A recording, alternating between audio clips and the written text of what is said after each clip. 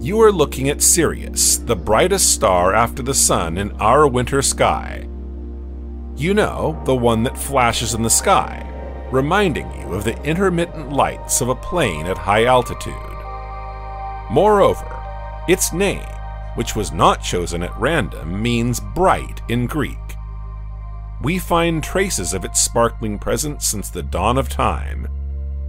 For the ancient Egyptians, the Nile star, as they called it, announced the periods of flooding of the river. In Chinese astronomy, it was called the celestial wolf, while the Greeks associated it with the dog of Orion, then called Sirius. This star also played a fundamental role for Polynesian navigators by serving as a landmark. The stars were their only reliable tool for orientation at sea,